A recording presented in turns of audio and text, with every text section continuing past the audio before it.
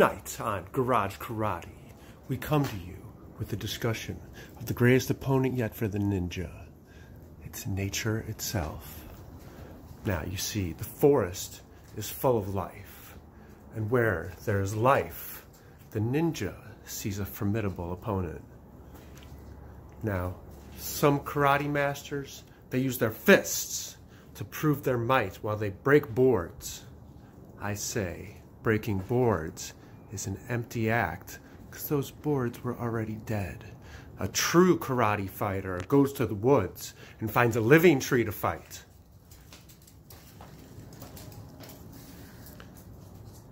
The ninja understands the trees. He climbs them. He learns the forest. He talks to the animals. They rarely acknowledge him. If a tree falls in the woods and there's no one there to hear it, a ninja might have heard it because he was probably there hiding in the first place. Because the ninja is one with the forest, and then he destroys it.